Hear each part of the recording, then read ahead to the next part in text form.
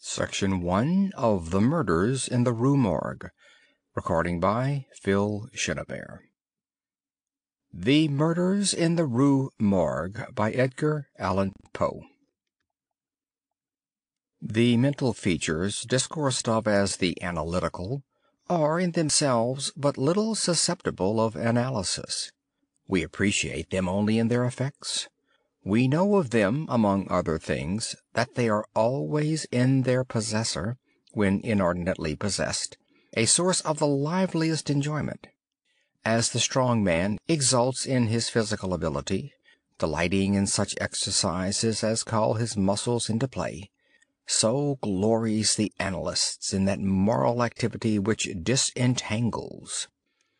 He derives pleasure from even the most trivial occupations bringing his talent into play. He is fond of enigmas, of conundrums, of hieroglyphics, exhibiting in his solutions of each a degree of acumen which appears to the ordinary apprehension preternatural. His results, brought about by the very soul and essence of method, have, in truth, the whole air of intuition. The faculty of resolution is possibly much invigorated by mathematical study, and especially by that highest branch of it which, unjustly and merely on account of its retrograde operations, has been called, as if par excellence, analysis. Yet to calculate is not in itself to analyze. A chess player, for example, does the one without effort at the other. It follows that the game of chess, in its effects upon mental character, is greatly misunderstood. I am not now writing a treatise, but simply prefacing a somewhat peculiar narrative by observations very much at random. I will, therefore, take occasion to assert that the higher powers of the reflective intellect are more decidedly and more usefully tasked by the unostentatious game of draughts than by all the elaborate frivolity of chess. In this latter, where the pieces have different and bizarre motions, with various and variable values, what is only complex is mistaken, a not unusual error, for what is profound. The attention is here called powerfully into play. If it flag for an instant, an oversight is committed resulting in injury or defeat. The possible moves being not only manifold, but involute, the chances of such oversights are multiplied, and in 9 cases out of 10, it is the more concentrative, rather than the more acute player, who conquers. In draughts, on the contrary, where the moves are unique and have but little variation, the probabilities of inadvertence are diminished, and the mere attention being left comparatively unemployed, what advantages are obtained by either party are obtained by superior acumen. To be less abstract, let us suppose a game of draughts, where the pieces are reduced to 4 kings, and where, of course, no oversight is to be expected. It is obvious that here the victory can be decided, the players being at all equal, only by some recherché movement, the result of some strong exertion of the intellect. Deprived of ordinary resources, the analyst throws himself into the spirit of his opponent, identifies himself therewith, and not unfrequently sees thus at a glance the sole methods, sometimes indeed absurdly simple ones, by which he may seduce into error or hurry into miscalculation. Whist has long been noted for its influence upon what is termed the calculating power, and men of the highest order of intellect have been known to take an apparently unaccountable delight in it, while eschewing chess as frivolous. Beyond doubt, there is nothing of a similar nature so greatly tasking the faculties of analysis.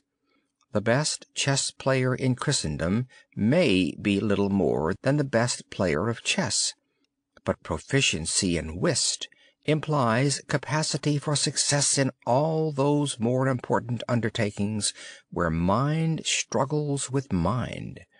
When I say proficiency, I mean that perfection in the game which includes a comprehension of all the sources whence legitimate advantage may be derived.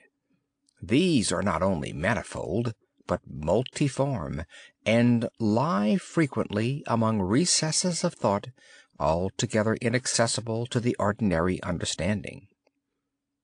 To observe attentively is to remember distinctly, and so far the concentrative chess player will do very well at whist, while the rules of Hoyle, themselves based upon the mere mechanism of the game, are sufficiently and generally comprehensible.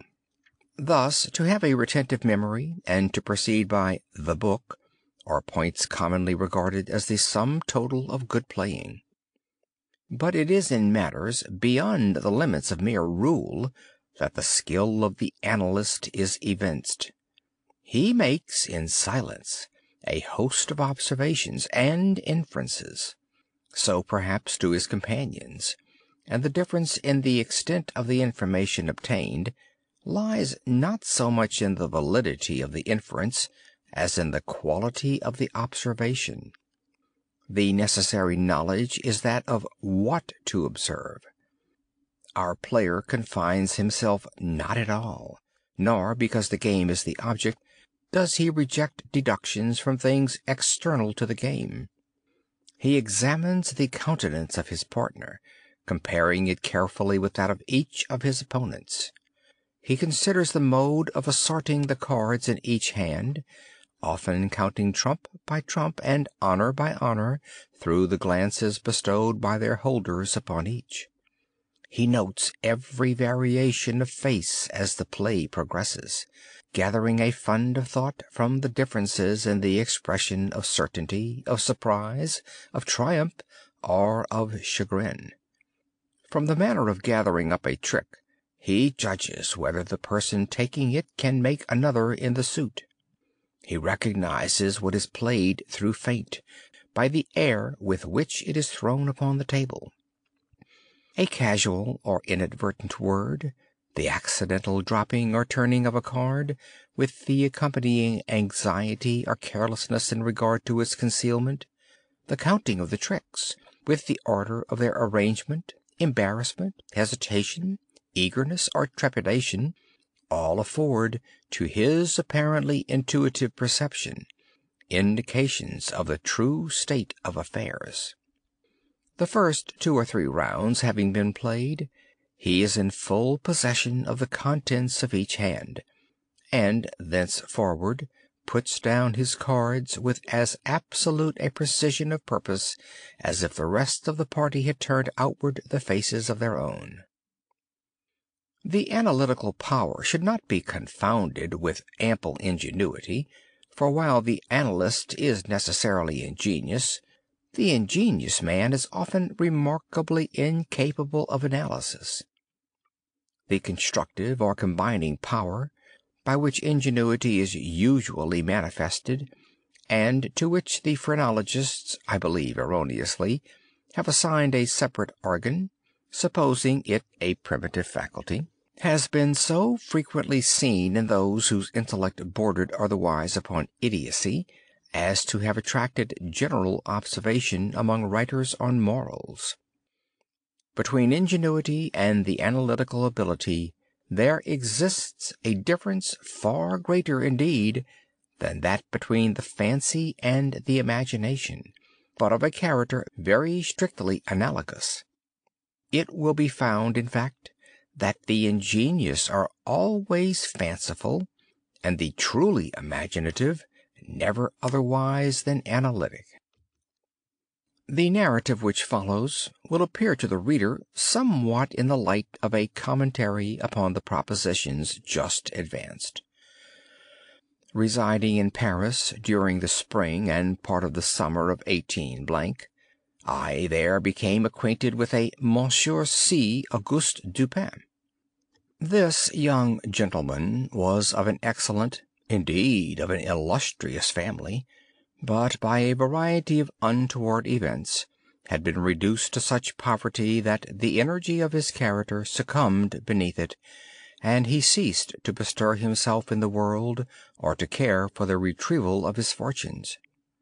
By courtesy of his creditors, there still remained in his possession a small remnant of his patrimony, and upon the income arising from this he managed, by means of a rigorous economy, to procure the necessities of life without troubling himself about its superfluities. Books, indeed, were his sole luxuries, and in Paris these are easily obtained. Our first meeting was at an obscure library in the Rue Montmartre, where the accident of our both being in search of the same very rare and very remarkable volume brought us into closer communion. We saw each other again and again. I was deeply interested in the little family history which he detailed to me with all that candor which a Frenchman indulges whenever mere self is his theme. I was astonished, too, at the vast extent of his reading, and above all, I felt my soul enkindled within me by the wild fervor and the vivid freshness of his imagination. Seeking in Paris the objects I then sought, I felt that the society of such a man would be to me a treasure beyond price, and this feeling I frankly confided to him. It was at length arranged that we should live together during my stay in the city, and as my worldly circumstances were somewhat less embarrassed than his own, I was permitted to be at the expense of renting and furnishing in a style which suited the rather fantastic gloom of our common temper, a time-eaten and grotesque mansion, long deserted through superstitions into which we did not inquire, and tottering to its fall in a retired and desolate portion of the Faubourg Saint-Germain. Had the routine of our life at this place been known to the world, we should have been regarded as madmen, although perhaps as madmen of a harmless nature. Our seclusion was perfect. We admitted no visitors. Indeed, the locality of our retirement had been carefully kept a secret from my own former associates, and it had been many years since Dupin had ceased to know or be known in Paris. We existed within ourselves alone. It was a freak of fancy in my friend, for what else shall I call it, to be enamored of the night for her own sake, and into this bizarrerie, as into all his others, I quietly fell, giving myself up to his wild whims with a perfect abandon. The sable divinity would not herself dwell with us always, but we could counterfeit her presence. At the first dawn of the morning we closed all the messy shutters of our old building, lighting a couple of tapers which, strongly perfumed, threw out only the ghastliest and feeblest of rays. By the aid of these we then busied our souls in dreams, reading, writing, or conversing, until warned by the clock of the advent of the true darkness. Then we sallied forth into the streets arm in arm, continuing the topics of the day, or roaming far and wide until a late hour, seeking, amid the wild lights and shadows of the populous city, that infinity of mental excitement which quiet observation can afford. At such times I could not help remarking and admiring, although from his rich ideality I had been prepared to expect it, a peculiar analytic ability in Dupin. He seemed, too, to take an eager delight in its exercise, if not exactly in its display, and did not hesitate to confess the pleasure thus derived. He boasted to me, with a low chuckling laugh, that most men, in regard to himself, wore windows in their bosoms, and was wont to follow up such assertions by direct and very startling proofs of his intimate knowledge of my own. His manner at these moments was frigid and abstract. His eyes were vacant in expression, while his voice, usually a rich tenor, rose into a treble which would have sounded petulantly but for the deliberateness and entire distinctness of the enunciation. Observing him in these moods, I often dwelt meditatively upon the old philosophy of the bipart soul, and amused myself with the fancy of a double Dupin, the creative and the resolvent. Let it not be supposed, from what I have just said, that I am detailing any mystery or penning any romance. What I have described in The Frenchman was merely the result of an excited or perhaps of a diseased intelligence. But of the character of his remarks at the periods in question, an example will best convey the idea. We were strolling one night down a long, dirty street in the vicinity of the Palais Royal.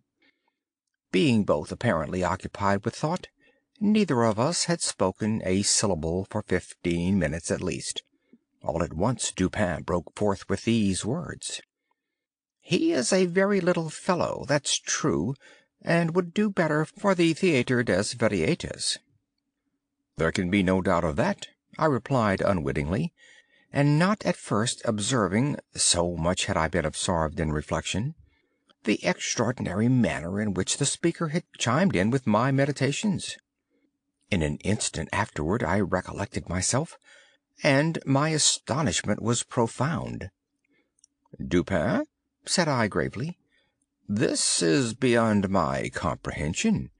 I do not hesitate to say that I am amazed, and can scarcely credit my senses. How was it possible you should know I was thinking of—" Here I paused, to ascertain beyond a doubt whether he really knew of whom I thought. "Of Chantilly," said he. "Why do you pause? You were remarking to yourself that his diminutive figure unfitted him for tragedy." This was precisely what had formed the subject of my reflections. Chantilly was a quondam cobbler of the Rue Saint-Denis, who, becoming stage mad, had attempted the rôle of Xerxes in Crébillon's tragedy so called, and been notoriously pasquinated for his pains.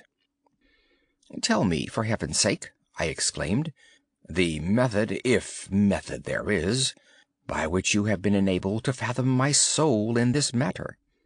In fact, I was even more startled than I would have been willing to express. "It was the fruiterer," replied my friend, "who brought you to the conclusion that the mender of souls was not of sufficient height for Xerxes et id genus omne." "The fruiterer! You astonish me. I know no fruiterer whomsoever." "The man who ran up against you as we entered the street. It may have been 15 minutes ago."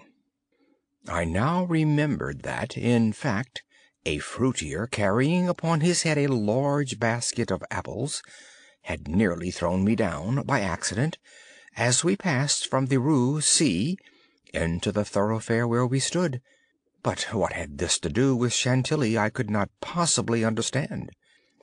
There was not a particle of charlatanière about Dupin.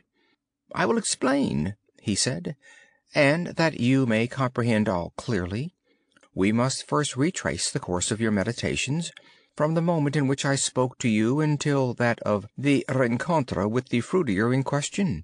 The larger links of the chain run thus: Chantilly, Orion, Dr. Nichols, Epicurus, stereotomy, the street stones, the fruiterer. There are few persons who have not at some moment of their lives amused themselves in retracing the steps by which particular conclusions of their own minds have been attained. The occupation is often full of interest, and he who attempts it for the first time is astonished by the apparent illimitable distance and incoherence between the starting point and the goal. What, then, must have been my amazement when I heard the Frenchman speak what he had just spoken, and when I could not help acknowledging that he had spoken the truth. He continued: "We had been talking of horses, if I remember aright, just before leaving the Rue C. This was the last subject we discussed.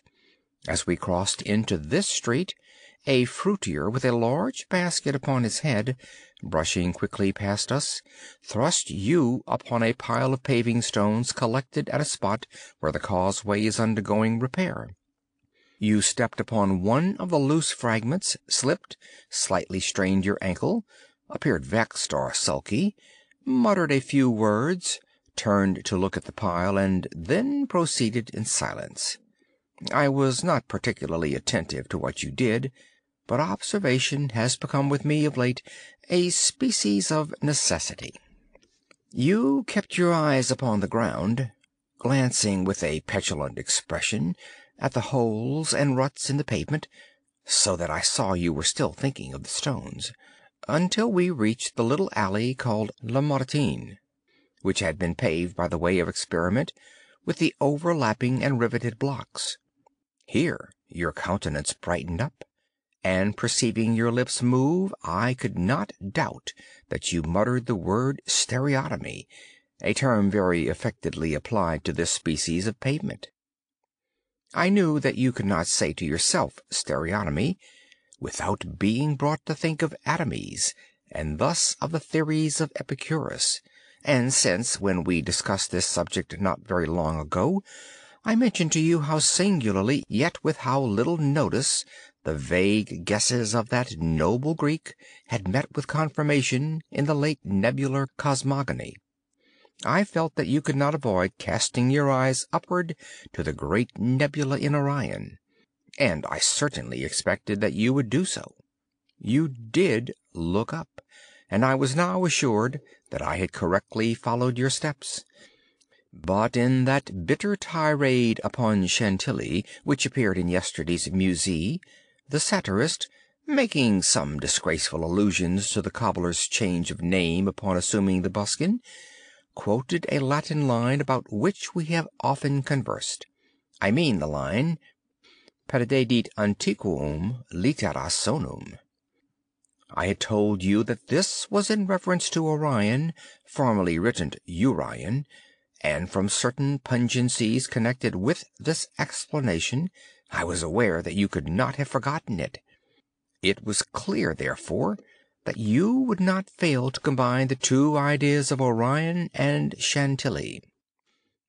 That you did combine them, I saw by the character of the smile which passed upon your lips.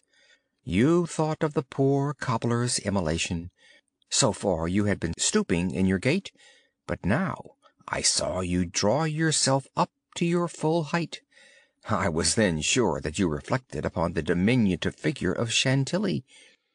At this point I interrupted your meditations to remark that as, in fact, he was a very little fellow, that Chantilly, he would do better at the Theatre des Variétés. Not long after this, we were looking over an evening edition of the Gazette des Tribunaux, when the following paragraphs arrested our attention. Extraordinary murders. This morning, about 3 o'clock, the inhabitants of the Quarter Saint-Roch were aroused from sleep by a succession of terrific shrieks, issuing apparently from the 4th story of a house in the Rue Morgue, known to be the sole occupancy of one Madame L'Espanaye, and her daughter, Mademoiselle Camille L'Espanaye. After some delay, occasioned by a fruitless attempt to procure admission in the usual manner, the gateway was broken in with a crowbar, and 8 or 10 of the neighbors entered accompanied by 2 gendarmes. By this time the cries had ceased, but as the party rushed up the first flight of stairs, 2 or more rough voices in angry contention were distinguished, and seemed to proceed from the upper part of the house. As the second landing was reached, these sounds also had ceased, and everything remained perfectly quiet. The party spread themselves and hurried from room to room. Upon arriving at a large black chamber in the 4th story, the door of which, being found locked with the key inside, was forced open, a spectacle presented itself which struck everyone present not less with horror than with astonishment. The apartment was in the wildest disorder, the furniture broken and thrown about in all directions. There was only one bedstead, and from this the bed had been removed and thrown into the middle of the floor. On a chair lay a razor besmeared with blood. On the hearth were 2 or 3 long and thick tresses of gray human hair, also dabbed in blood, and seeming to have been pulled out by the roots. Upon the floor were found 4 napoleons, an earring of topaz, 3 large silver spoons, 3 smaller of metal d'Alger, and 2 bags containing nearly 4,000 francs in gold. The drawers of a bureau which stood in one corner were open, and had been apparently rifled, although many articles still remained in them. A small iron safe was discovered under the bed, not under the bedstead. It was open, with the key still in the door. It had no contents beyond a few old letters and other papers of little consequence. Of Madame L'Espanaye no traces were here seen, but an unusual quantity of soot being observed in the fireplace, a search was made in the chimney, and, horrible to relate, the corpse of the daughter, head downward, was dragged therefrom, it having been thus forced up the narrow aperture for a considerable distance. The body was quite warm. Upon examining it, many excoriations were perceived, no doubt occasioned by the violence with which it had been thrust up and disengaged. Upon the face were many severe scratches, and upon the throat dark bruises and deep indentations of finger-nails, as if the deceased had been throttled to death. After a thorough investigation of every portion of the house, without further discovery, the party made its way into a small paved yard in the rear of the building, where lay the corpse of the old lady, with her throat so entirely cut that, upon an attempt to raise her, the head fell off. The body, as well as the head, was fearfully mutilated, the former so much so as scarcely to retain any semblance of humanity. To this horrible mystery there is not as yet, we believe, the slightest clue. The next day's paper had these additional particulars: The tragedy in the Rue Morgue. Many individuals have been examined in relation to this most extraordinary and frightful affair. The word affair has not yet in France that levity of import which it conveys with us. But nothing whatever has transpired to throw light upon it. We give below all the material testimony elicited. Pauline Dubourg, laundress, disposes that she knew both the deceased for 3 years, having washed for them during that period. The old lady and her daughter seemed on good terms, very affectionate towards each other. They were excellent pay. Could not speak in regard to their mode or means of living. Believed that Madame L. told fortunes for a living. Was reputed to have money put by. Never met any persons in the house when she called for the clothes or took them home. Was sure that they had no servant in employ. There appeared to be no furniture in any part of the building except in the 4th story. Pierre Moreau, tobacconist, deposes that he has been in the habit of selling small quantities of tobacco and stuff to Madame L'Espanaye for nearly 4 years. Was born in the neighborhood, and has always resided there. The deceased and her daughter had occupied the house in which the corpses were found for more than 6 years. It was formerly occupied by a jeweler who underlet the upper rooms to various persons. The house was the property of Madame L. She became dissatisfied with the abuse of the premises by her tenant, and moved into them herself, refusing to let any portion. The old lady was childish. Witness had seen the daughter some 5 or 6 times during the 6 years. The two lived an exceedingly retired life, were reputed to have money, had heard it said among the neighbors that Madame L. told fortunes, did not believe it, had never seen any person enter the door except the old lady and her daughter, a porter once or twice, and a physician some 8 or 10 times. Many other persons, neighbors, gave evidence to the same effect. No one was spoken of as frequenting the house. It was not known whether there were any living connections of Madame L. and her daughter. The shutters of the front room were seldom opened. Those in the rear were always closed, with the exception of the large back room, 4th story. The house was a good house, not very old. Isidore Musset, gendarme, disposes that he was called to the house about 3 o'clock in the morning, and found some 20 or 30 persons at the gateway, endeavoring to gain admittance. Forced it open at length with a bayonet, not with a crowbar. Had but little difficulty in getting it open, on account of its being a double or folding door, and bolted neither at bottom nor top. The shrieks were continued until the gate was forced, and then suddenly ceased. They seemed to be screams of some person or persons in great agony, were loud and drawn out, not short and quick. Witnesses led the way upstairs. Upon reaching the first landing, heard 2 voices in loud and angry contention, the one a gruff voice, the other much shriller, a very strange voice. Could distinguish some words of the former, which was that of a Frenchman. Was positive that it was not a woman's voice. Could distinguish the words sacre and diable. The shrill voice was that of a foreigner. Could not be sure whether it was the voice of a man or of a woman. Could not make out what was said, but believed the language to be Spanish. The state of the room and of the bodies was described by this witness as we described them yesterday. End of Part 1.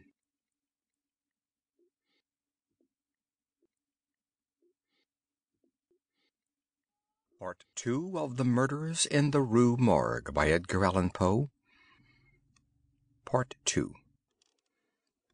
Henri Duval, a neighbor, and by trade a silversmith, deposes that he was one of the party who first entered the house.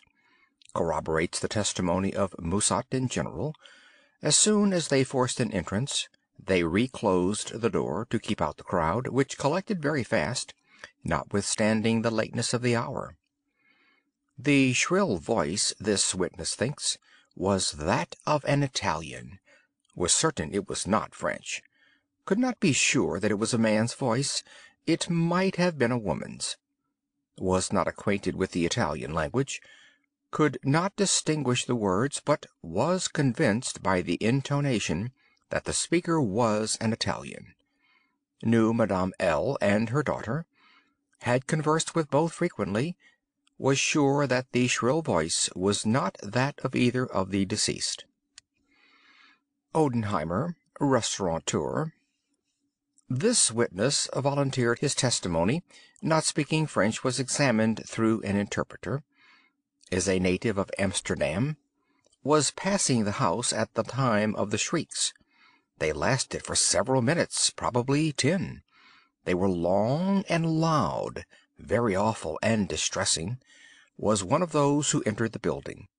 Corroborated the previous evidence in every respect but one. Was sure that the shrill voice was that of a man, of a Frenchman. Could not distinguish the words uttered. They were loud and quick, unequal, spoken apparently in fear as well as in anger. The voice was harsh, not so much shrill as harsh. Could not call it a shrill voice. The gruff voice said repeatedly sacre, diable, and once mon Dieu. Jules Mignot, banker of the firm of Mignot et Fils, Rue de Lorraine. Is the elder Mignot. Madame L'Espanaye had some property, had opened an account with his banking house in the spring of the year, 8 years previously. Made frequent deposits in small sums. Had checked for nothing until the 3rd day before her death, when she took out in person the sum of 4,000 francs. The sum was paid in gold, and a clerk went home with the money. William Bird, tailor, deposes that he was one of the party who entered the house, is an Englishman, has lived in Paris 2 years, was one of the first to ascend the stairs, heard the voices in contention. The gruff voice was that of a Frenchman, could make out several words, but cannot now remember all, heard distinctly sacre and mon Dieu. There was a sound at the moment as if of several persons struggling, a scraping and scuffling sound.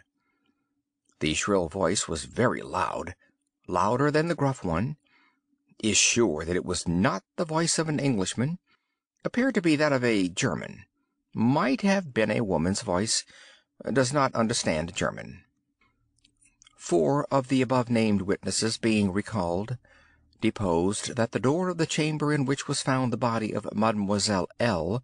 was locked on the inside when the party reached it. Everything was perfectly silent, no groans or noises of any kind. Upon forcing the door, no person was seen.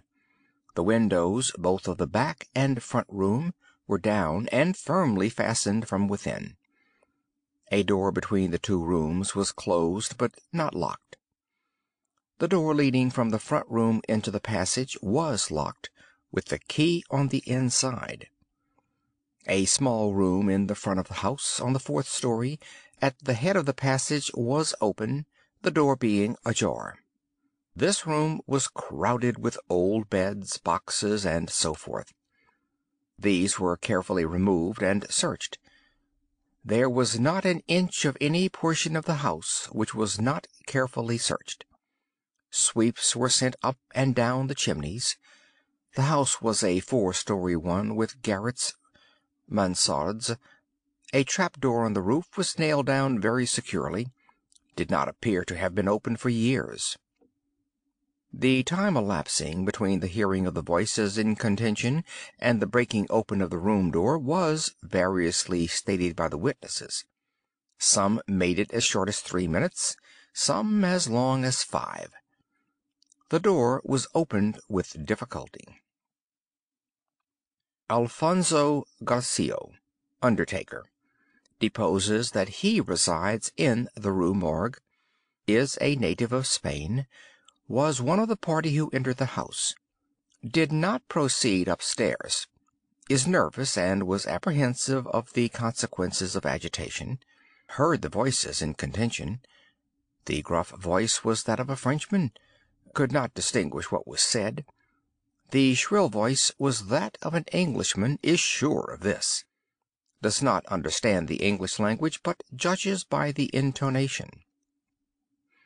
Alberto Montani, confectioner, deposes that he was among the first to ascend the stairs, heard the voices in question.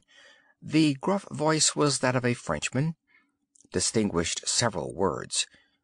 The speaker appeared to be expostulating, could not make out the words of the shrill voice, spoke quick and unevenly, thinks it the voice of a Russian, corroborates the general testimony, is an Italian, never conversed with a native of Russia. Several witnesses recalled here testified that the chimneys of all the rooms on the 4th floor were too narrow to admit the passage of a human being. By sweeps were meant cylindrical sweeping brushes, such as are employed by those who clean chimneys. These brushes were passed up and down every flue in the house. There is no back passage by which anyone could have descended while the party proceeded upstairs. The body of Mademoiselle L'Espanaye was so firmly wedged in the chimney that it could not be got down until 4 or 5 of the party united their strength. Paul Dumas, physician, deposes that he was called to view the bodies about daybreak. They were both lying on the sacking of the bedstead in the chamber where Mademoiselle L. was found.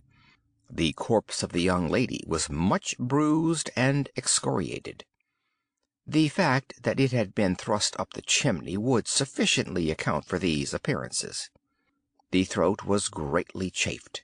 There were several deep scratches just below the chin, together with a series of livid spots which were evidently the impressions of fingers. The face was fearfully discolored, and the eyeballs protruded. The tongue had been partially bitten through. A large bruise was discovered upon the pit of the stomach, produced, apparently, by the pressure of a knee. In the opinion of Monsieur Dumas, Mademoiselle L'Espanaye had been throttled to death by some person or persons unknown. The corpse of the mother was horribly mutilated. All the bones of the right leg and arm were more or less shattered, the left tibia much splintered, as well as all the ribs of the left side. Whole body dreadfully bruised and discolored. It was not possible to say how the injuries had been inflicted. A heavy club of wood, or a broad bar of iron, a chair, or any large, heavy, and obtuse weapon would have produced such results, if wielded by the hands of a very powerful man.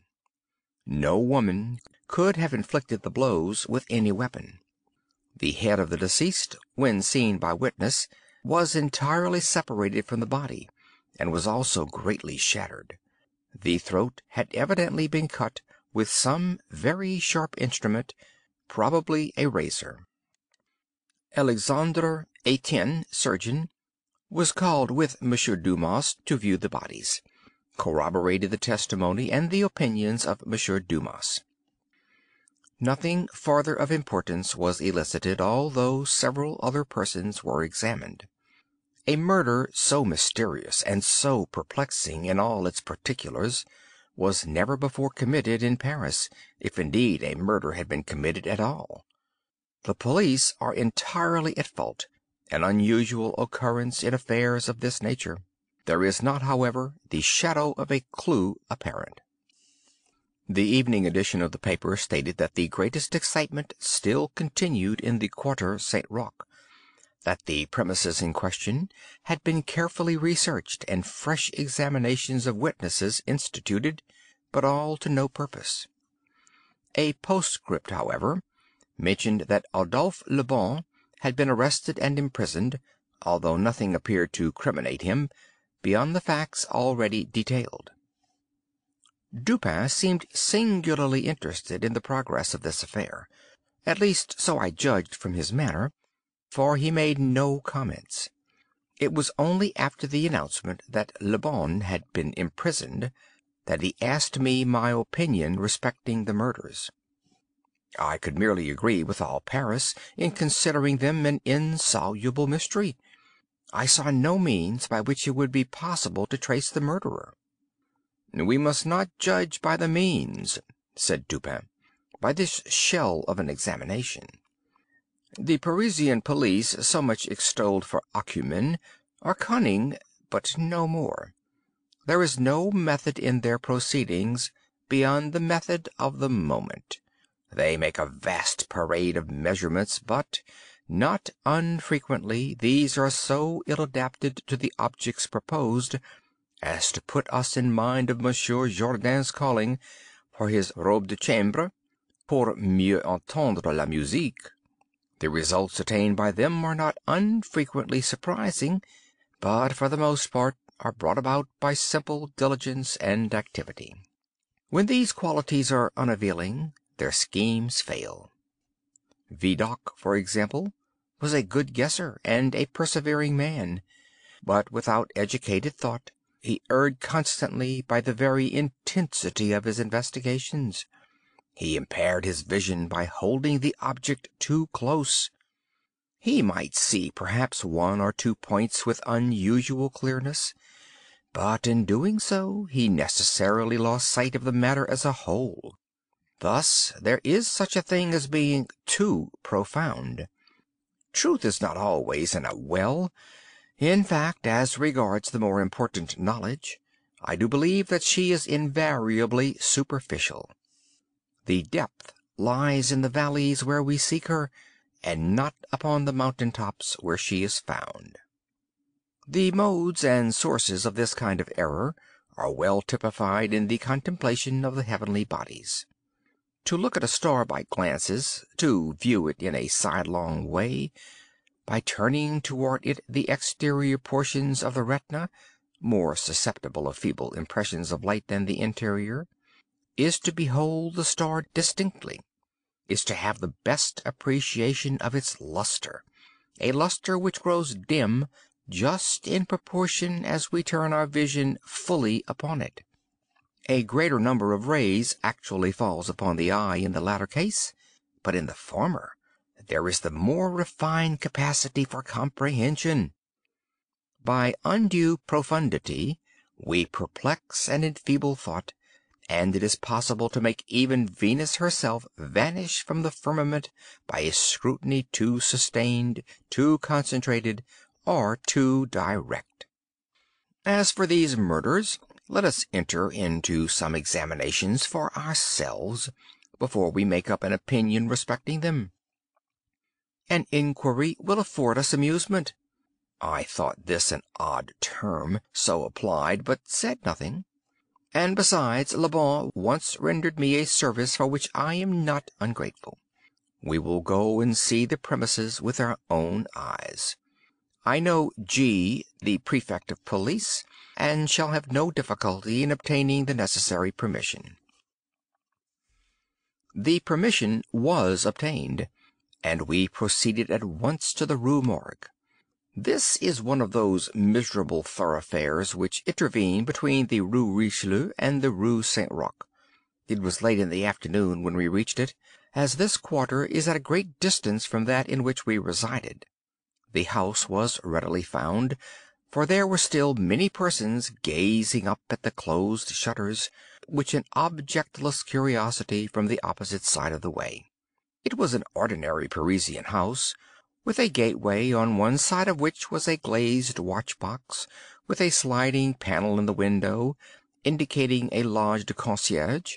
Before going in, we walked up the street, turned down an alley, and then again turning, passed in the rear of the building, Dupin meanwhile examining the whole neighborhood, as well as the house, with a minuteness of attention for which I could see no possible object.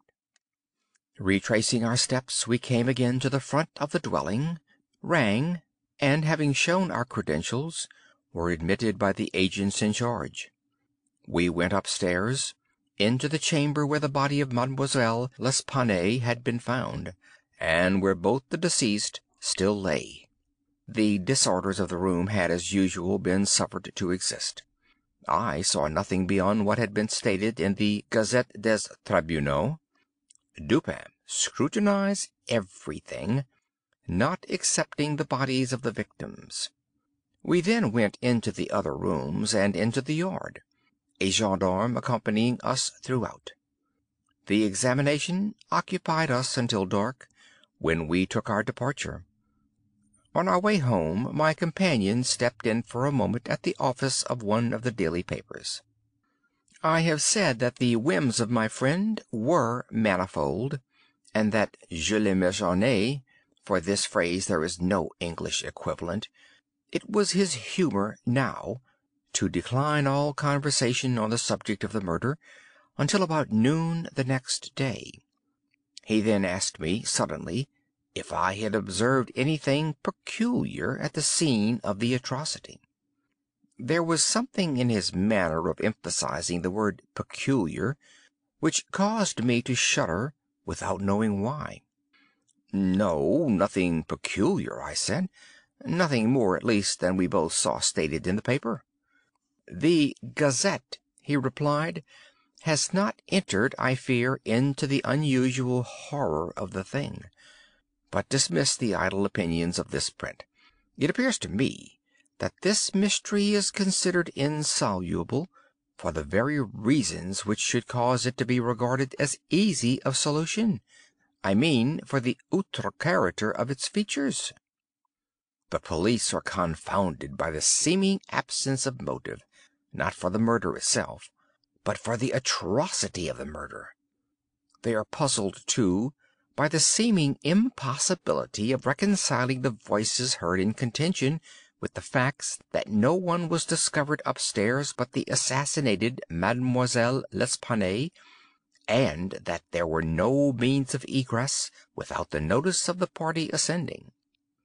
The wild disorder of the room, the corpse thrust with the head downward up the chimney, the frightful mutilation of the body of the old lady, these considerations, with those just mentioned, and others which I need not mention, have sufficed to paralyze the powers, by putting completely at fault the boasted acumen of the government agents. They have fallen into the gross but common error of confounding the unusual with the abstruse. But it is by these deviations from the plane of the ordinary that reason feels its way, if at all, in its search for the true. In investigations such as we are now pursuing, it should not be so much asked, what has occurred, as what has occurred that has never occurred before. In fact, the facility with which I shall arrive, or have arrived, at the solution of this mystery is in the direct ratio of its apparent insolubility in the eyes of the police.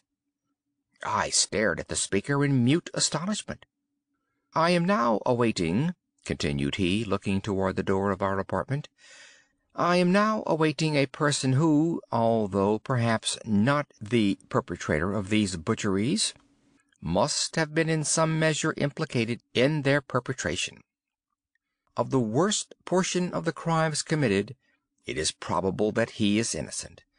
I hope that I am right in this supposition, for upon it I build my expectation of reading the entire riddle. I look for the man here in this room every moment. It is true that he may not arrive, but the probability is that he will.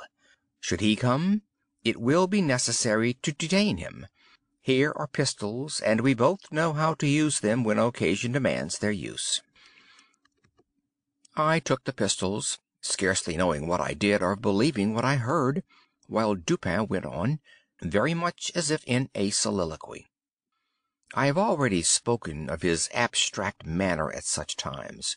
His discourse was addressed to myself, but his voice, although by no means loud, had that intonation which is commonly employed in speaking to some one at a great distance. His eyes, vacant in expression, regarded only the wall. That the voices heard in contention, he said, by the party upon the stairs, were not the voices of the women themselves, was fully proved by the evidence. This relieves us of all doubt upon the question whether the old lady could have first destroyed the daughter and afterward have committed suicide. I speak of this point chiefly for the sake of method, for the strength of Madame L'Espanaye would have been utterly unequal to the task of thrusting her daughter's corpse up the chimney as it was found, and the nature of the wounds upon her own person entirely preclude the idea of self-destruction. Murder, then, has been committed by some third party, and the voices of this third party were those heard in contention. Let me now advert, not to the whole testimony respecting these voices, but to what was peculiar in that testimony. Did you observe anything peculiar about it? I remarked that while all the witnesses agreed in supposing the gruff voice to be that of a Frenchman, there was much disagreement in regard to the shrill, or, as one individual termed it, the harsh voice. "That was the evidence itself," said Dupin, "but it was not the peculiarity of the evidence. You have observed nothing distinctive, yet there was something to be observed. The witnesses, as you remark, agreed about the gruff voice. They were here unanimous. But in regard to the shrill voice, the peculiarity is, not that they disagreed, but that while an Italian, an Englishman, a Spaniard, a Hollander, and a Frenchman attempted to describe it, each one spoke of it as that of a foreigner. Each is sure that it was not the voice of one of his own countrymen. Each likens it not to the voice of an individual of any nation with whose language he is conversant, but the converse. The Frenchman supposes it the voice of a Spaniard, and might have distinguished some words had he been acquainted with the Spanish. The Dutchman maintains it to have been that of a Frenchman, but we find it stated that, not understanding French, this witness was examined through an interpreter. The Englishman thinks it the voice of a German, and does not understand German.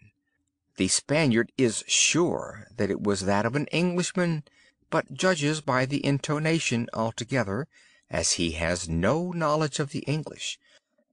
The Italian believes it the voice of a Russian, but has never conversed with a native of Russia. A second Frenchman differs, moreover, with the first, and is positive that the voice was that of an Italian, but, not being cognizant of that tongue, is, like the Spaniard, convinced by the intonation. Now, how strangely unusual must that voice have really been, about which such testimony as this could have been elicited, in whose tones even denizens of the 5 great divisions of Europe could recognize nothing familiar.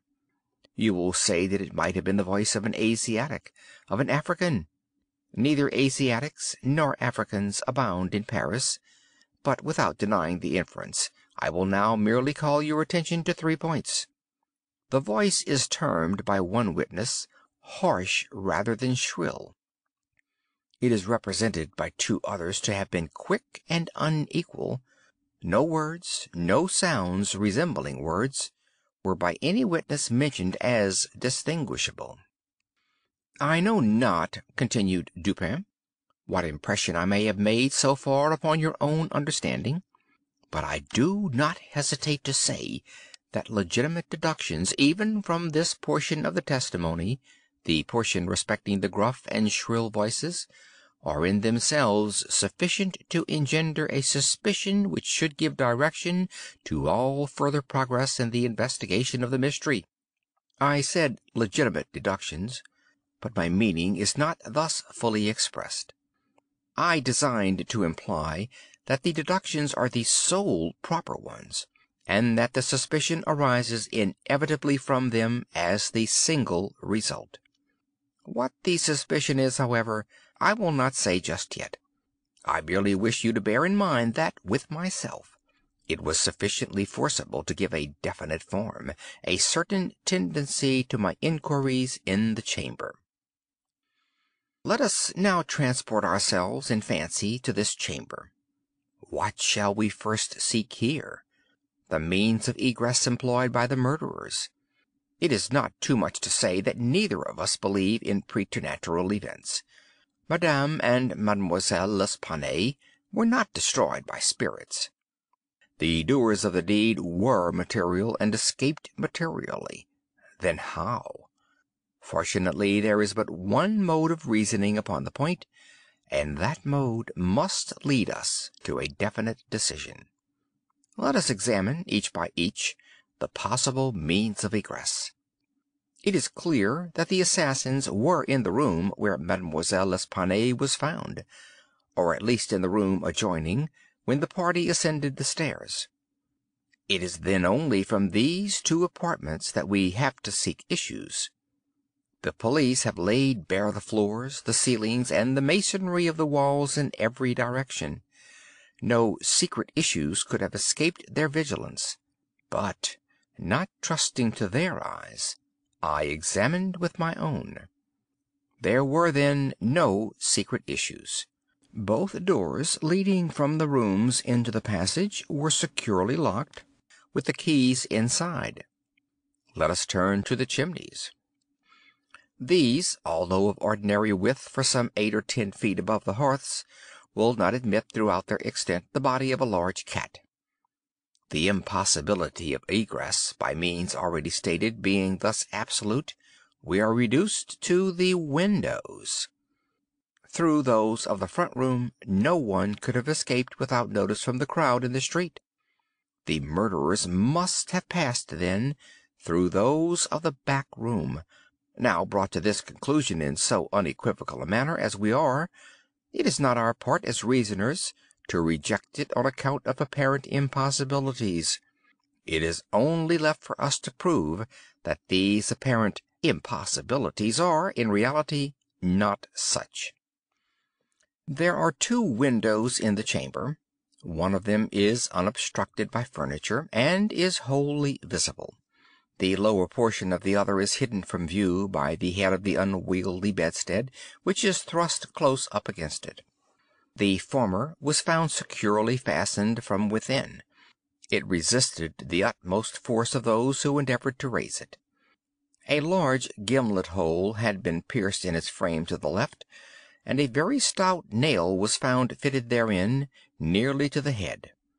Upon examining the other window, a similar nail had been similarly fitted in it, and a vigorous attempt to raise this sash failed also.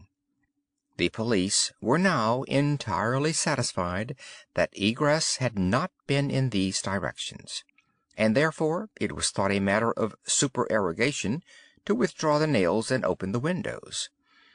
My own examination was somewhat more particular, and was so for the reason I have just given, because here it was, I knew, that all apparent impossibilities must be proved to be not such in reality. I proceeded to think thus a posteriori. The murderers did escape from one of these windows. This being so, they could not have refastened the sashes from the inside as they were found fastened. The consideration which put a stop, through its obviousness, to the scrutiny of the police in this quarter. Yet the sashes were fastened. They must then have the power of fastening themselves. There was no escape from this conclusion. I stepped to the unobstructed casement, withdrew the nail with some difficulty, and attempted to raise the sash. It resisted all my efforts, as I had anticipated. A concealed spring must, I now know, exist, and this corroboration of my idea convinced me that my premises at least were correct, however mysterious still appeared the circumstances attending the nails. A careful search soon brought to light the hidden spring. I pressed it, and, satisfied with the discovery, forbore to upraise the sash. I now replaced the nail and regarded it attentively. A person passing out through this window might have reclosed it, and the spring would have caught, but the nail could not have been replaced. The conclusion was plain, and again narrowed in the field of my investigations. The assassins must have escaped through the other window. Supposing then the springs upon each sash to be the same, as was probable, there must be found a difference between the nails, or at least between the modes of their fixture. Getting upon the sacking of the bedstead, I looked over the headboard minutely at the second casement. Passing my hand down behind the board, I readily discovered and pressed the spring, which was, as I had supposed, identical in character with its neighbor. I now looked at the nail. It was as stout as the other, and apparently fitted in the same manner, driven in nearly up to the head. You will say that I was puzzled, but if you think so, you must have misunderstood the nature of the inductions. To use a sporting phrase, I had not been once at fault. The scent had never for an instant been lost. There was no flaw in any link of the chain. I had traced the secret to its ultimate result, and that result was the nail. It had, I say, in every respect, the appearance of its fellow in the other window, but this fact was an absolute nullity, conclusive as it might seem to be, when compared with the consideration that here, at this point, terminated the clue. There must be something wrong, I said, about the nail. I touched it, and the head, with about 1/4 of an inch of the shank, came off in my fingers. The rest of the shank was in the gimlet hole where it had been broken off. The fracture was an old one, for its edges were encrusted with rust, and had apparently been accomplished by the blow of a hammer, which had partially embedded, in the top of the bottom sash, the head portion of the nail. I now carefully replaced this head portion in the indentation whence I had taken it, and the resemblance to a perfect nail was complete. The fissure was invisible. Pressing the spring, I gently raised the sash for a few inches. The head went up with it, remaining firm in its bed. I closed the window, and the semblance of the whole nail was again perfect. End of Part 2.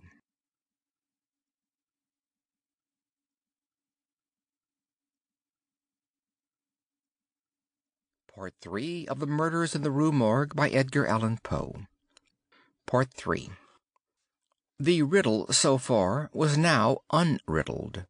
The assassin had escaped through the window which looked upon the bed, dropping of its own accord upon his exit, or perhaps purposely closed. It had become fastened by the spring, and it was the retention of this spring which had been mistaken by the police for that of the nail, farther inquiry being thus considered unnecessary. The next question was that of the mode of descent. Upon this point I had been satisfied in my walk with you around the building. About 5 feet and a half from the casement in question there runs a lightning rod. From this rod it would have been impossible for anyone to reach the window itself, to say nothing of entering it. I observed, however, that the shutters of the 4th story were of the peculiar kind called by Parisian carpenters ferrades, a kind rarely employed at the present day, but frequently seen upon very old mansions in Lyons and Bordeaux.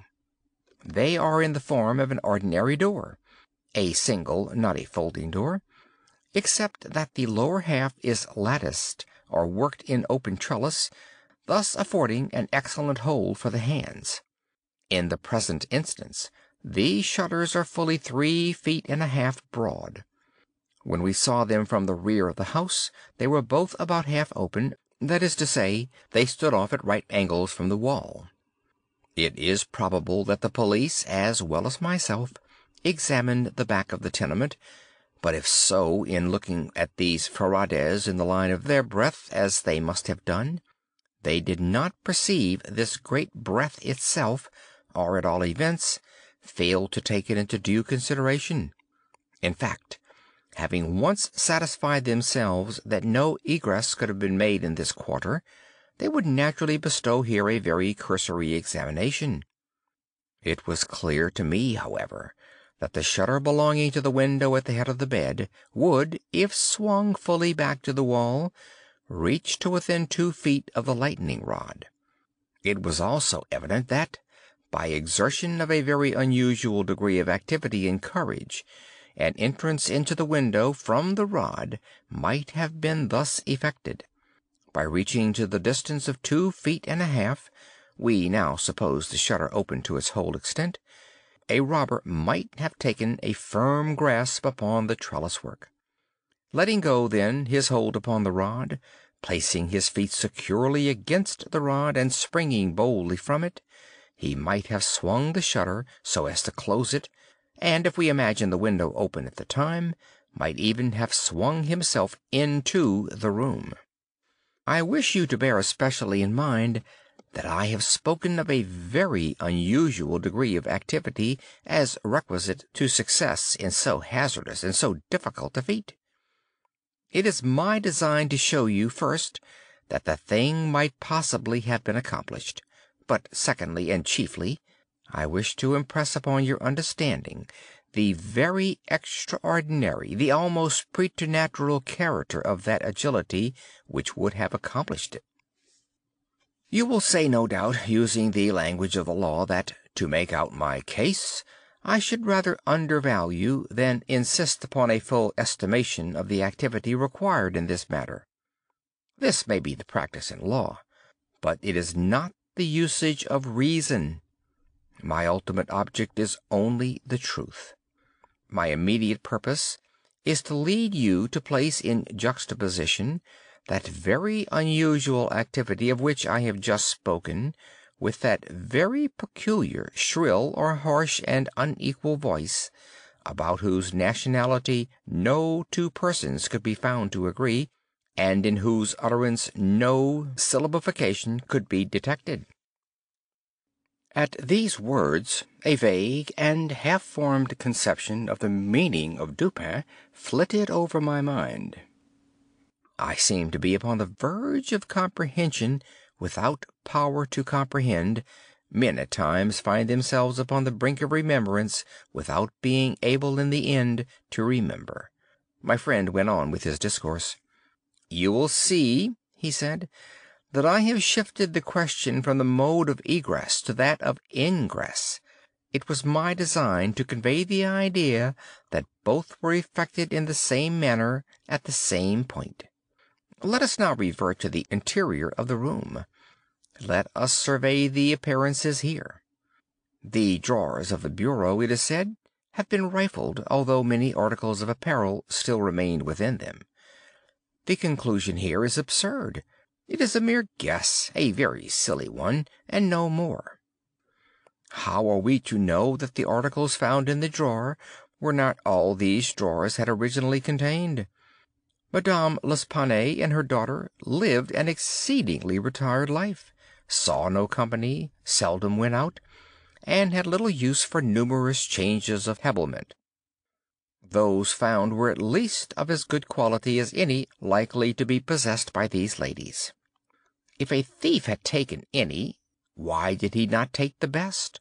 Why did he not take them all? In a word, why did he abandon 4,000 francs in gold to encumber himself with a bundle of linen? The gold was abandoned. Nearly the whole sum mentioned by Monsieur Mignot, the banker, was discovered in bags upon the floor.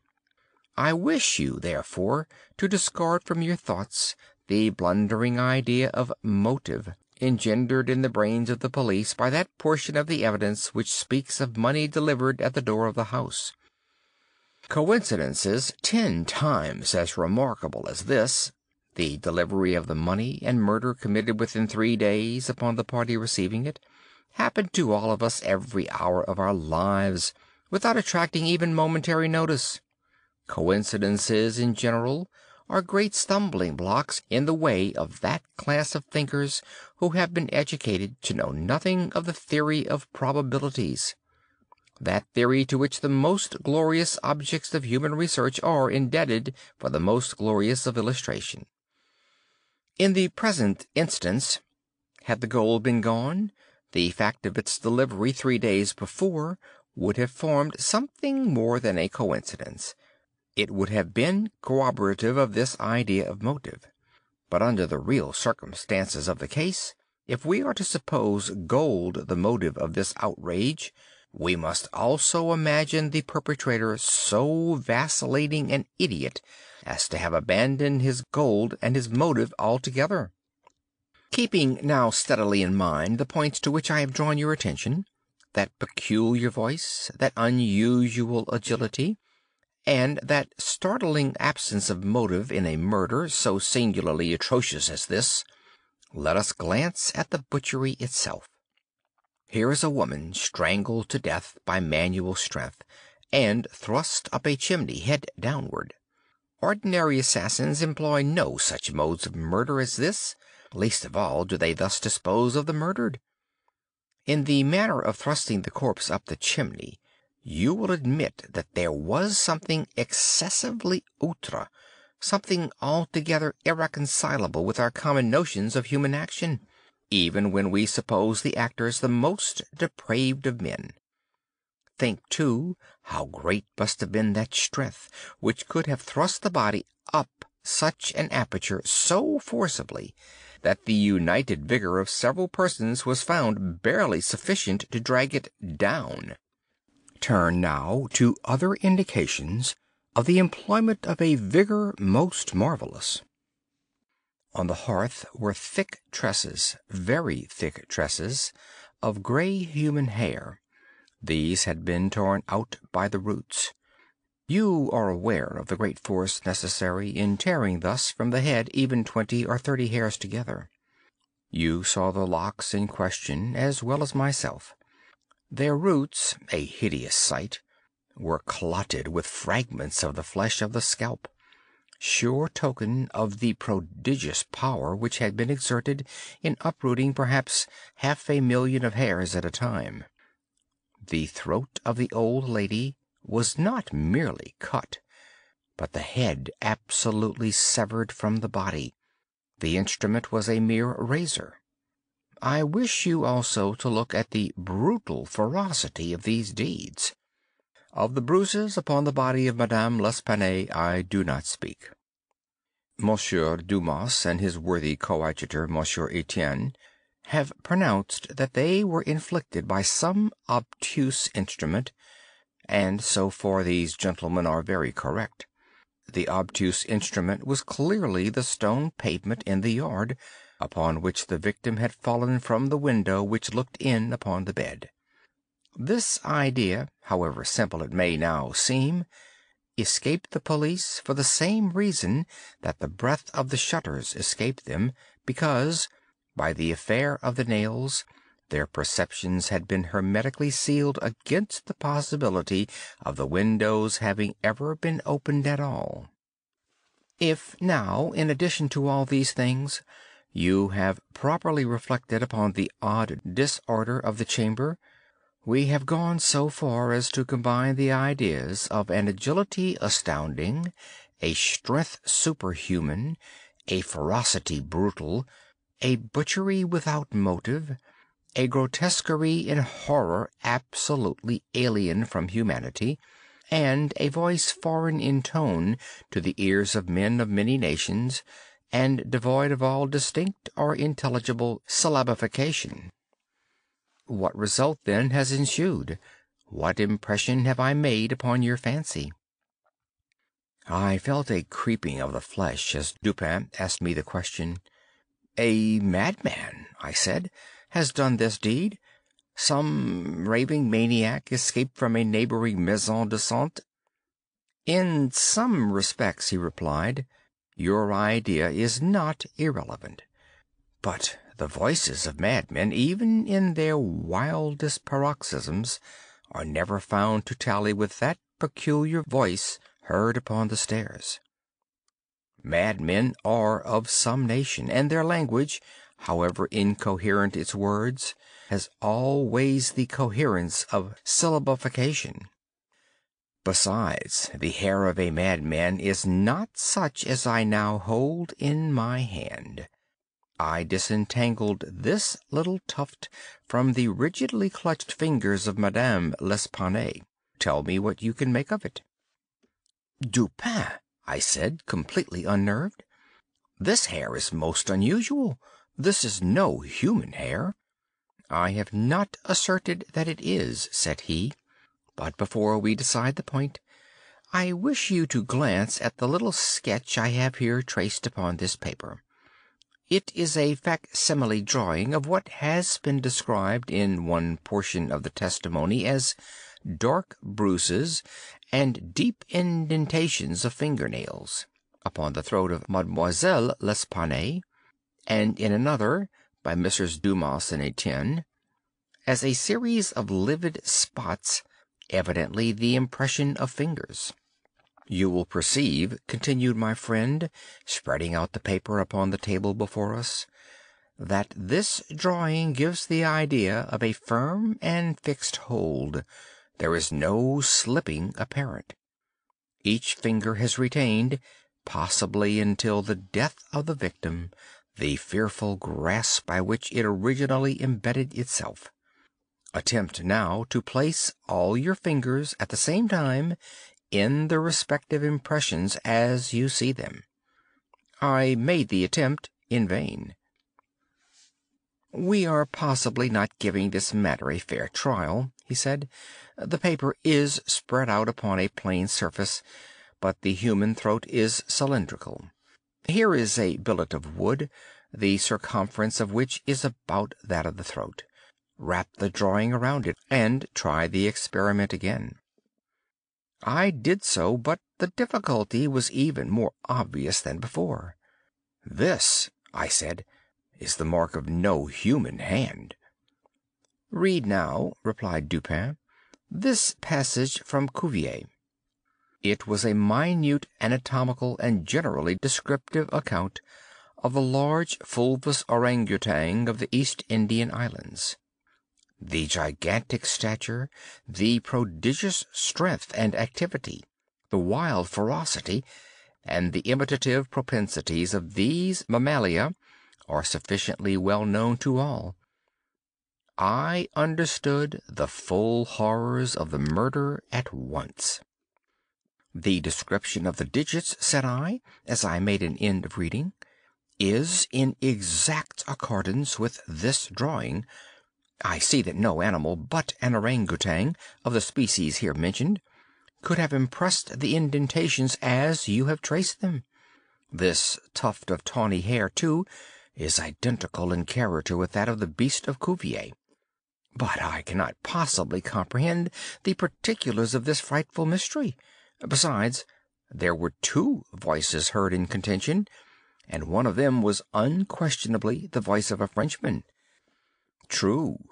And you will remember an expression attributed almost unanimously by the evidence to this voice, the expression 'Mon Dieu.'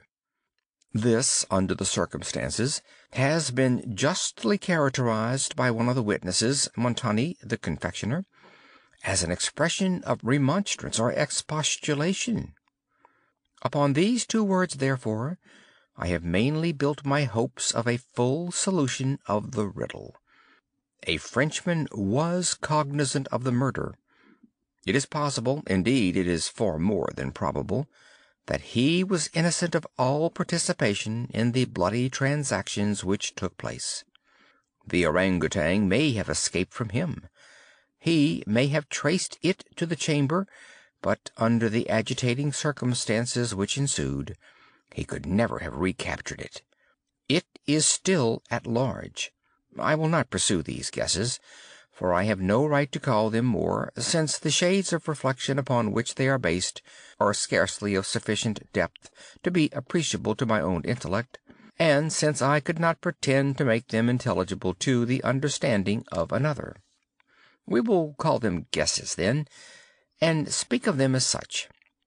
If the Frenchman in question is indeed, as I suppose, innocent of this atrocity, this advertisement which I left last night upon our return home at the office of Le Monde, a paper devoted to the shipping interest and much sought by sailors, will bring him to our residence."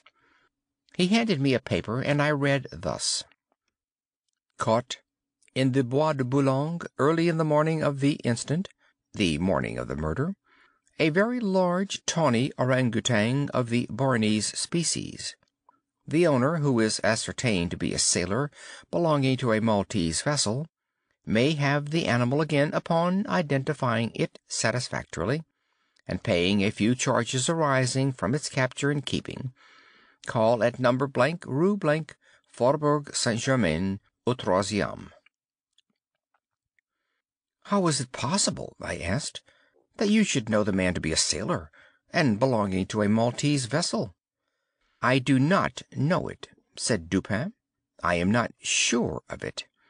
Here, however, is a small piece of ribbon, which, from its form and from its greasy appearance, has evidently been used in tying the hair in one of those long queues of which sailors are so fond. Moreover, this knot is one which few besides sailors can tie, and is peculiar to the Maltese. I picked the ribbon up at the foot of the lightning rod. It could not have belonged to either of the deceased. Now, if, after all, I am wrong in my induction from this ribbon that the Frenchman was a sailor belonging to a Maltese vessel, still I can have done no harm in saying what I did in the advertisement. If I am in error, he will merely suppose that I have been misled by some circumstance into which he will not take the trouble to inquire. But if I am right, a great point is gained. Cognizant, although innocent, of the murder, the Frenchman will naturally hesitate about replying to the advertisement, about demanding the orangutan. He will reason thus: I am innocent, I am poor, my orangutan is of great value, to one of my circumstances a fortune of itself. Why should I lose it through the apprehensions of danger? Here it is within my grasp. It was found in the Bois de Boulogne, at a vast distance from the scene of that butchery. How can it ever be suspected that a brute beast should have done the deed? The police are at fault. They have failed to procure the slightest clue. Should they even trace the animal, it would be impossible to prove me cognizant of the murder, or to implicate me in guilt on account of that cognizance. Above all, I am known. The advertiser designates me as the possessor of the beast. I am not sure to what limit his knowledge may extend. Should I avoid claiming a property of so great value which it is known that I possess, I will render the animal at least liable to suspicion. It is not my policy to attract attention either to myself or to the beast. I will answer the advertisement, get the orangutan, and keep it close until this matter has blown over." At this moment we heard a step upon the stairs. "Be ready," said Dupin, "with your pistols, but neither use them nor show them until at a signal from myself." The front door of the house had been left open, and the visitor had entered without ringing and advanced several steps upon the staircase. Now, however, he seemed to hesitate. Presently we heard him descending. Dupin was moving quickly to the door when we again heard him coming up. He did not turn back a second time, but stepped up with decision and rapped at the door of our chamber. "Come in," said Dupin, in a cheerful and hearty tone. A man entered. He was a sailor, evidently, a tall, stout, and muscular-looking person, with a certain daredevil expression of countenance, not altogether unprepossessing. His face, greatly sunburnt, was more than half hidden by whiskers and mustachio. He had with him a huge oaken cudgel, but appeared to be otherwise unarmed. He bowed awkwardly and bade us good evening in French accents, which, although somewhat Neufchatelish, were still sufficiently indicative of a Parisian origin. "Sit down, my friend," said Dupin. "I suppose you have called about the orangutan. Upon my word, I almost envy you the possession of him, a remarkably fine, and no doubt a very valuable animal. How old do you suppose him to be?" The sailor drew a long breath, with the air of a man relieved of some intolerable burden, and then replied in an assured tone, "I have no way of telling, but he can't be more than 4 or 5 years old. Have you got him here?" "Oh, no, we had no conveniences for keeping him here. He is at a livery stable in the Rue Morgue, just by. You can get him in the morning. Of course you are prepared to identify the property?" "To be sure I am, sir." "I shall be sorry to part with him," said Dupin. "I don't mean that you should be at all this trouble for nothing, sir," said the man. "Couldn't expect it. Am very willing to pay a reward for the finding of the animal, that is to say, anything in reason." "Well," replied my friend, "that is all very fair, to be sure. Let me think. What should I have? Oh, I will tell you.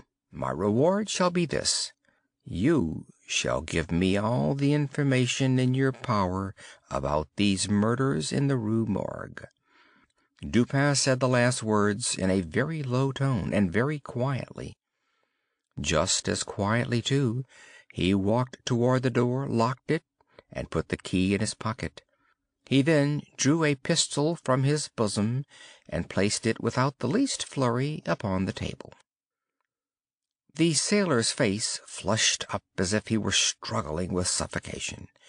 He started to his feet and grasped his cudgel, but the next moment he fell back into his seat, trembling violently, and with the countenance of death itself. He spoke not a word. I pitied him from the bottom of my heart.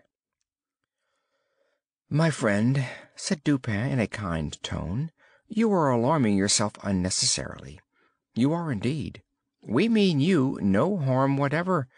I pledge you the honor of a gentleman and of a Frenchman that we intend you no injury. I perfectly well know that you are innocent of the atrocities in the Rue Morgue. It will not do, however, to deny that you are in some measure implicated in them. From what I have already said, you must know that I have had means of information about this matter, means of which you could never have dreamed. Now, the thing stands thus. You have done nothing which you could have avoided, nothing certainly which renders you culpable. You were not even guilty of robbery, when you might have robbed with impunity. You have nothing to conceal. You have no reason for concealment. On the other hand, you are bound by every principle of honor to confess all you know. An innocent man is now imprisoned, charged with that crime of which you can point out the perpetrator." The sailor had recovered his presence of mind in a great measure while Dupin uttered these words, but his original boldness of bearing was all gone. "So help me God," said he, after a brief pause, "I will tell you all I know about this affair, but I do not expect you to believe one half I say. I would be a fool indeed if I did. Still, I am innocent, and I will make a clean breast if I die for it." What he stated was, in substance, this. He had lately made a voyage to the Indian archipelago. A party, of which he formed one, landed at Borneo, and passed into the interior on an excursion of pleasure. Himself and a companion had captured the orangutan. This companion dying, the animal fell into his own exclusive possession. After great trouble occasioned by the intractable ferocity of his captive during the home voyage, he at length succeeded in lodging it safely at his own residence in Paris, where, not to attract toward himself the unpleasant curiosity of his neighbors, he kept it carefully secluded until such time as it should recover from a wound in the foot received from a splinter on board ship. His ultimate design was to sell it. Returning home from some sailor's frolic the night, or rather the morning of the murder, he found the beast occupying his own bedroom, into which it had broken from a closet adjoining, where it had been, as was thought, securely confined. Razor in hand and fully lathered, it was sitting before a looking-glass, attempting the operation of shaving, in which it had no doubt previously watched its master through the keyhole of the closet. Terrified at the sight of so dangerous a weapon in the possession of an animal so ferocious and so well able to use it, the man for some moments was at a loss what to do. He had been accustomed, however, to quiet the creature, even in its fiercest moods, by the use of a whip, and to this he now resorted. Upon sight of it, the orangutan sprang at once through the door of the chamber, down the stairs, and thence through a window unfortunately open into the street. The Frenchman followed in despair, the ape, razor in hand, occasionally stopping to look back and gesticulate at its pursuer, until the latter had nearly come up to it. It then again made off. In this manner the chase continued for a long time. The streets were profoundly quiet, as it was nearly 3 o'clock in the morning. In passing down an alley in the rear of the Rue Morgue, the fugitive's attention was arrested by a light gleaming from the open window of Madame L'Espanaye's chamber in the 4th story of her house. Rushing to the building, it perceived the lightning rod, clambered up with inconceivable agility, grasped the shutter, which was thrown fully back against the wall, and by its means swung itself directly upon the headboard of the bed. The whole feat did not occupy a minute. The shutter was kicked open again by the orangutan as it entered the room. The sailor, in the meantime, was both rejoiced and perplexed. He had strong hopes now of recapturing the brute, as it could scarcely escape from the trap into which it had ventured, except by the rod, where it might be intercepted as it came down. On the other hand, there was much cause for anxiety as to what it might do in the house. This latter reflection urged the man still to follow the fugitive. A lightning rod is ascended without difficulty, especially by a sailor, but when he had arrived as high as the window, which lay far to his left, his career was stopped. The most that he could accomplish was to reach over so as to obtain a glimpse of the interior of the room. At this glimpse he nearly fell from his hold through excess of horror. Now it was that those hideous shrieks arose upon the night, which had startled from slumber the inmates of the Rue Morgue. Madame L'Espanaye and her daughter, habited in their night clothes, had apparently been occupied in arranging some papers in the iron chest already mentioned, which had been wheeled into the middle of the room. It was open, and its contents lay beside it on the floor. The victims must have been sitting with their backs toward the window, and from the time elapsing between the ingress of the beast and the screams, it seems probable that it was not immediately perceived. The flapping to of the shutter would naturally have been attributed to the wind. As the sailor looked in, the gigantic animal had seized Madame L'Espanaye by the hair, which was loose as she had been combing it, and was flourishing the razor about her face in imitation of the motions of a barber. The daughter lay prostrate and motionless. She had swooned. The screams and struggles of the old lady, during which the hair was torn from her head, had the effect of changing the probably pacific purposes of the orangutan into those of wrath. With one determined sweep of its muscular arm, it nearly severed her head from her body. The sight of blood inflamed its anger into frenzy. Gnashing its teeth and flashing fire from its eyes, it flew upon the body of the girl, and embedded its fearful talons in her throat, retaining its grasp until she expired. Its wondering and wild glances fell at this moment upon the head of the bed, over which the face of its master, rigid with horror, was just discernible. The fury of the beast, who no doubt bore still in mind the dreaded whip, was instantly converted into fear. Conscious of having deserved punishment, it seemed desirous of concealing its bloody deeds, and skipped about the chamber in an agony of nervous agitation, throwing down and breaking the furniture as it moved, and dragging the bed from the bedstead. In conclusion, it seized first the corpse of the daughter and thrust it up the chimney, as it was found, then that of the old lady, which it immediately hurled through the window headlong. As the ape approached the casement with its mutilated burden, the sailor shrank aghast to the rod, and, rather gliding than clambering down it, hurried at once home, dreading the consequences of the butchery, and gladly abandoning, in his terror, all solicitude about the fate of the orangutan.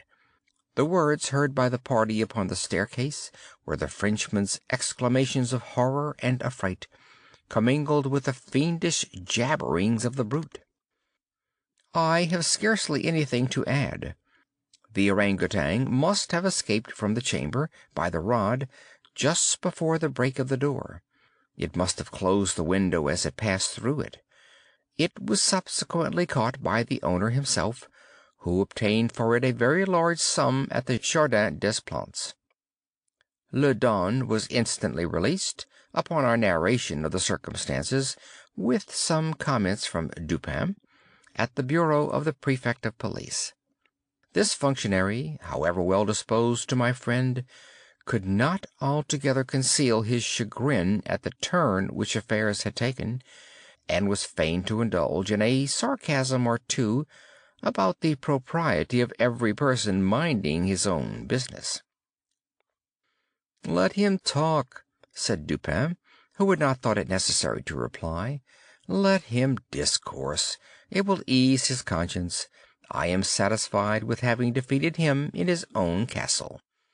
Nevertheless, that he failed in the solution of this mystery is by no means that matter for wonder which he supposes it, for in truth our friend the Prefect is somewhat too cunning to be profound. In his wisdom is no stamen. It is all head and no body, like the pictures of the goddess Laverna, or at best all head and shoulders like a codfish. But he is a good creature after all. I like him, especially for one master stroke of cant by which he has attained his reputation for ingenuity.